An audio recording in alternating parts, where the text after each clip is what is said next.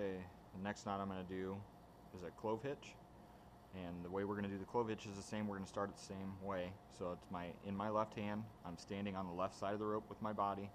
I'm going to wrap the rope, make an OK sign around the rope. I'm going to wrap 3 fingers, stand that up, wrap 3 fingers again, and turn that up. Now I have a clove hitch right here.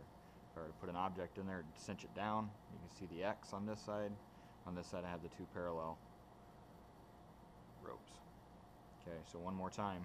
Wrap 3 fingers, stand that up, wrap 3 fingers, stand that up. The nice thing about this is now I can just slide it down around whatever object I want to tie to, and I can tie this at any portion of the rope. I don't have to be at the tail end to tie my clove hitch. I can be in the middle, I could be up to the top of the rope, wherever I want to be.